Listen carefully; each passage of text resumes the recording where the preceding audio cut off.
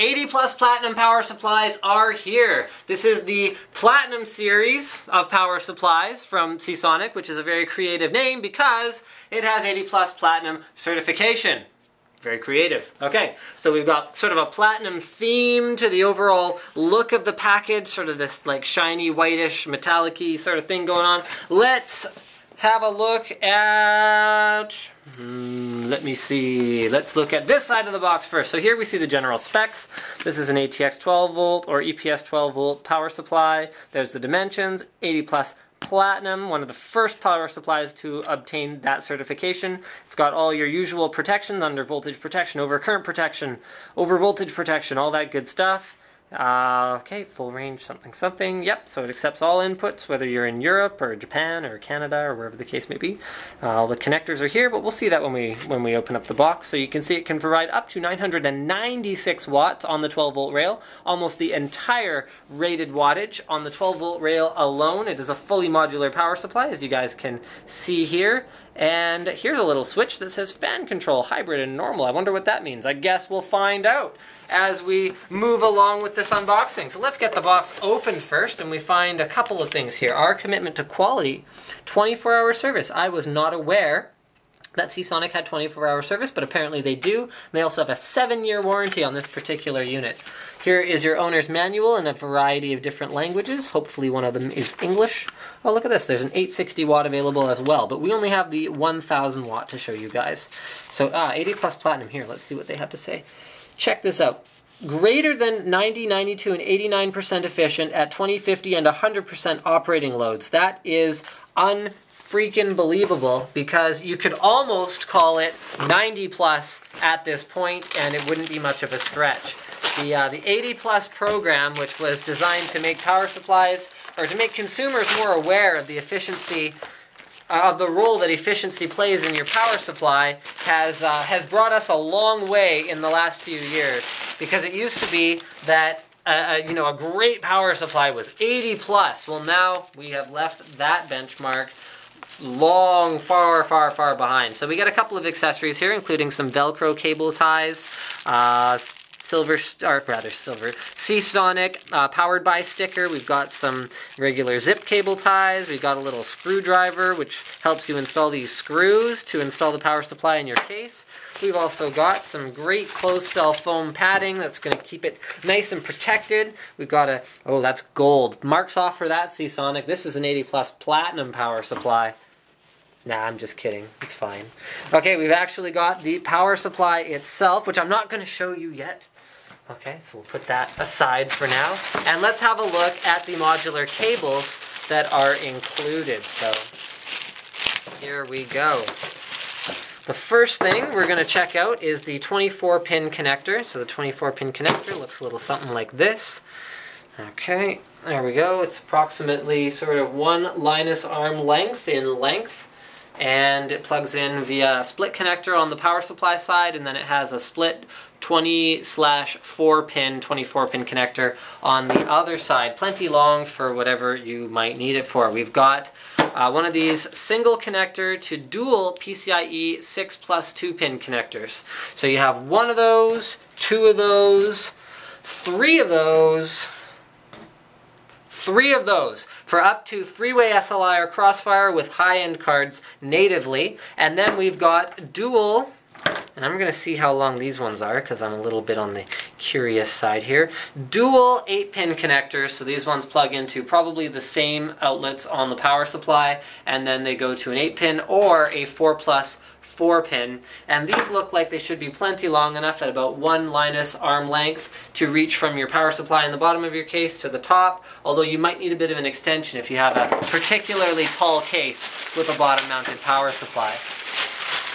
Alright, what do we got here? Lots and lots of different kinds of adapters. So we've got a Molex to dual floppy, just in case you still need one of those. We've got a 3 SATA cable. We have another 3 SATA cable. We have another 3 SATA cable. We have a 2 SATA cable. And that is it. So 3 3-SATA cables and 1 2-SATA cable. And then we have a 3-MolX cable, a 3-MolX cable, and a 2-MolX cable. So that gives you all of your options in terms of mounting. So I'm just going to take this box, and this is going to help me as I tell you about some of the cool features of this particular unit. So let's check out the physical aspects of it first. So on the back we find the fully modular power supply. And check this out. So remove before use. Okay, fine. Oh. Didn't say rip it in pieces before use, but whatever. So check this out. Hybrid or normal fan control. So what hybrid fan control actually does is it allows the fan to operate completely silently up until about 30% load. So it's actually going to take this very high quality fan, which by the way is a Sanyo Denki fan, so very, very commonly, widely known to be some of the highest quality fans available, and it just turns it off. Because when you're 80 plus platinum and you're only pulling about, 330 watts. Apparently, this power supply with the heat sinks that you can see through the grill here in the top, with those heat sinks is capable of being passively cooled up to that point. Then the fan ramps up. Actually, they've got a picture of the fan curve here, so I might as well show it to you on the box. So then this is fanless mode up to 30%. Up to 50% we're in silent mode, so where the fan RPMs are, you can see on this part of the graph, barely doing anything. Okay, and then finally, greater than 50%, we're in cooling mode, and that is going to ramp up the fan till you don't reach sort of 100% of your RPMs until 100% load. And by the time you're actually pulling 1,000 watts through a power supply, we're talking like dual GTX 590s, heavily overclocked CPU, bunch of drives. This is a very, very loaded system, and it's only going to reach that kind of a load once in a very, very while. So Seasonic's also claiming tight voltage regulation plus or minus 2%, which is way within the ATX specification. So let's have a look at the rest of the unit. Here we've got our power switch, we've got our power input, we've got honeycomb grills, which are optimal for the best airflow. Okay, moving over here, we've got the 80 plus platinum branding as well as the Platinum Power Supply Series branding here. On the modular interface side, you can see we've got our motherboard stuff, CPU. This is an, oh, okay, interesting. Okay, so here is 3 PCIe, those dual connector ones. And then, okay, here.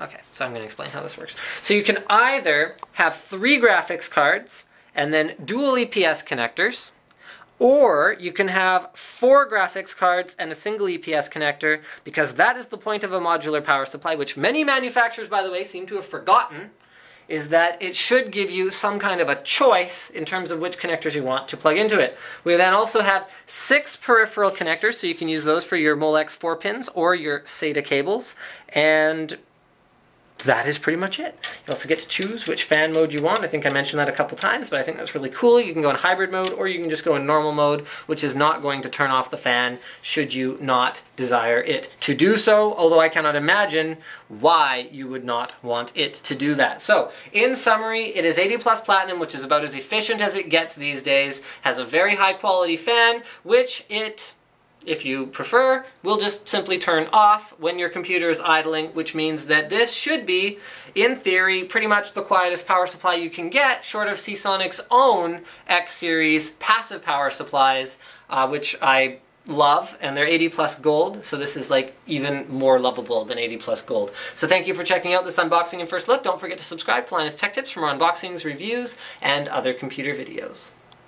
Couple things we missed. Gold-plated connectors are going to give you the best possible connection between the power supply and the motherboard. So you've heard of people talking about things like, 24-pin burn, where there's too much current being drawn through the 24-pin connector because you've got a lot of graphics cards installed, and a bad connection causes the wires to actually burn inside, whether it's on the motherboard or whether it's in the connector. Well, gold plating, remember, gold is not actually the most conductive substance, but what it is malleable, it is soft. So it has a better chance of making a good connection between one thing and another thing than something that is not gold. So that is something that I did miss. Another thing is that the capacitors in here are all solid solid caps, and they are rated at 105 degrees. So that is definitely hotter than I hope your power supply ever runs, but in the event that it does, it is rated for it.